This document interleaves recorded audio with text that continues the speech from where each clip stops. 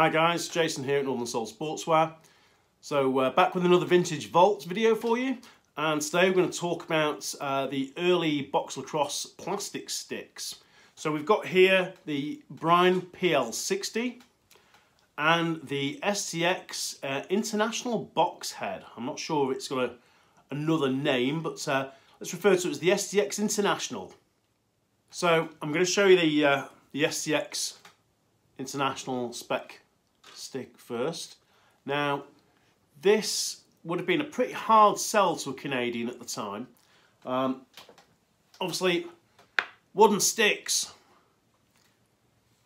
Trying to sell a Canadian a plastic stick, I'm pretty sure the run of these would have been very, very short-lived. Whether it was the STX stick or the PL60.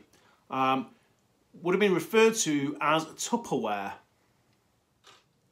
So this STX stick is in excellent condition, very few scoopies on it here, and actually still has its original STX sticker on there. And if I have a good poke around under here, it's got a, it's hard for you to see on there, but it's a 222. Now, according to various other collectors, this refers to being manufactured in the 22nd week of 1972. Now, if you know any more about this stick, then please let me know. You can feel free to like and comment below. And make sure you're subscribing to this channel. If you're not already subscribing, what's wrong with you? Get subscribing. But the stamp on here is kind of a giveaway to when these sticks were made. I was led to believe previously it was kind of, they were pulled kind of 73, came out maybe 74, but this one might be a really early one. But 222 is what's stamped on this one. Now, the reason I think this is in such great shape is because some guy went to play box and rocked up with a plastic stick, and all his buddies were playing with the old woodies and were saying, what the heck's that? That's going to last you like 5 seconds. Now, if you watch a lot of box, you'll see that, majority of players, they don't really change hands. And back then, the stick's designed to be used, in a certain way. So this is a right-handed woody. If you see a left-handed one, you'll see the wood is actually on that side and the gut is on this side. So with the plastic sticks, it's well balanced. You can switch hands and it'll feel exactly the same. I did actually watch a video the other day, an old video on YouTube, and it was the US team playing against Canada indoor, and all the Canadians were obviously using wood, and all the Americans were using plastic. It was a later video than this date because they were using STX high walls in the video. I'll try and dig that video out sometimes and maybe see if I can throw it up on YouTube. Interesting enough, one of the guys had a double ball stop in here, so something I did back in like 1990, 91. But you see some players put a double ball stop in because then the ball would just sit behind the ball stop. Never really got called up at the time by referees, so when people started noticing that, I guess, you couldn't do it anymore. But it's in great shape, this. And again, if you saw the vintage STX video I did, you might remember that the early sticks had no screwing and were attached with like a compression pin. So again, this has got that same compression pin, so really, really early plastic stick if you don't see the screws. But it's in great shape, it's fairly stiff. Wooden handle, standard, didn't have alloy handles at that point. But like I said, it would have been a difficult sell to a player this. And I think whoever bought this stick, he went down to play box, either didn't like it and went back to use his woody, or all his friends just said, look, what the heck are you using, buddy? And this would have sat in his garage, I guess, or as we say, garage in the UK. Garage for all our American viewers and Canadians.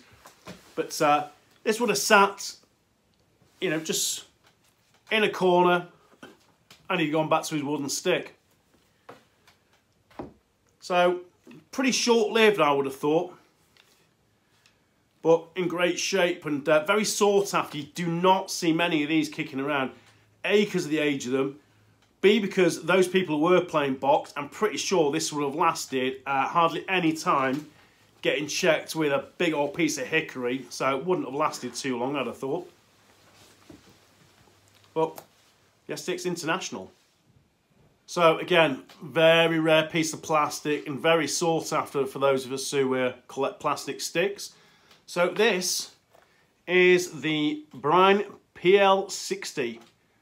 And again, I've mentioned in the past that, you know, factory pockets of the time, you know, that is about it. When you consider how shallow these sidewalls are compared to modern plastic sticks. I mean, that's probably, what, about 1.5 inches, maybe not even that. But quite a shallow plastic head, you know, and it's just got a frying pan pocket. I digress. Anyway, let's talk about the head. So, again, it's never been used. I think when I first got this, it still had so it's got its plastic hang tag for the little cardboard bit, which is around here somewhere. It'll be somewhere safe, so I've probably buried it in somewhere safe, and we'll find it again in a couple of years' time. It's probably in that safe place that you put all the other safe places that you can't remember. But never been used. I don't even think this one's seen a ball. There's no scoopies on it at all. And very similar in appearance, isn't it, to the STX one. You know, could be the same stick, couldn't it? Throat's a little different, but if I cover over that throat, you know, other than the ball stop, and the stringing looks a little different, could be the same stick, couldn't it? Scoop's a little different, so obviously the STX one, if you have a good look there, there's nothing there to protect those leathers from getting shredded playing on the surface. As with the Brine one, it actually has this little recess here, so it does actually protect the leathers. So I'm guessing if I was to pick one of these two plastic sticks, I might go for this one. It does seem to be a little lighter head-wise. It's got a very nice looking handle. Brine, world's finest lacrosse stick. Also, they said at the time, obviously these days Brine is a women's brand and Brine aren't producing any men's equipment. But yeah, the PL60, and it's obviously got its patent number on the side here, which again for heads of this age is quite common to see the patent number somewhere on heads. But nice and crisp there, you can see, you know, just the great condition of this head. Now, this obviously got a screw on the back. The STX ones, as I pointed out before, on the side with the screw, or on that International, it was obviously the compression pin. Now, I think this was around 74. And again, very short-lived. If it was manufactured earlier than 74, and you can kind of confirm that, then please let us know. I'd like to know as much information about these old sticks as possible. You know, we're talking like 50 years ago.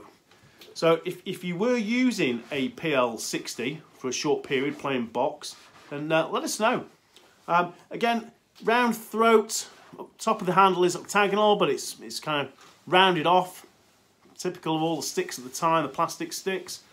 And this one's, there's one leather, it's just, these old leathers, they get kind of very brittle after a long time. So there's a little split in this leather here, and it's just snapped off there as well. But because it's got the original pocket and it was never used, I'm not going to restring this. There's some sticks I would keep in the original state, and there are some that I do like to restring, but this is going to get kept as is. So PL60 and the STX International. As I said before, these wouldn't have been on the market for long. I think these would have, a lot of box players would have turned their nose up at these things. And if you are an older dude out there that used to play box lacrosse and was one of the first to use plastic sticks, then let me know what you thought about them, how teammates reacted to them.